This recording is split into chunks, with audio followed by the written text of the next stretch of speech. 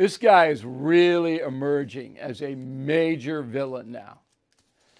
Fauci was the face of the Centers for Disease Control. Worked for Trump, worked for Biden.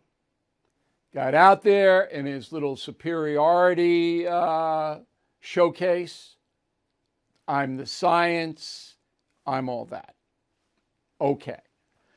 So according to the New York Post, in February 2020, Fauci commissioned a paper, scientific paper, to disprove the Wuhan lab leak theory.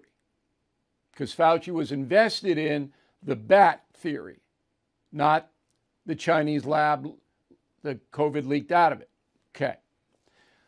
All along, Fauci has cast aspersions, word of the day, on the lab leak. Go. I have always said that the high likelihood is that this is a natural occurrence. I didn't dismiss anything. I just said it's a high likelihood that this is a natural occurrence from the environment of an animal reservoir that we have not yet identified. Okay, so that's not true according to a whole bunch of investigations.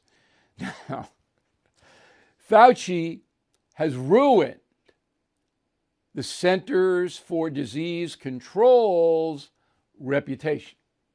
You trust them? I don't.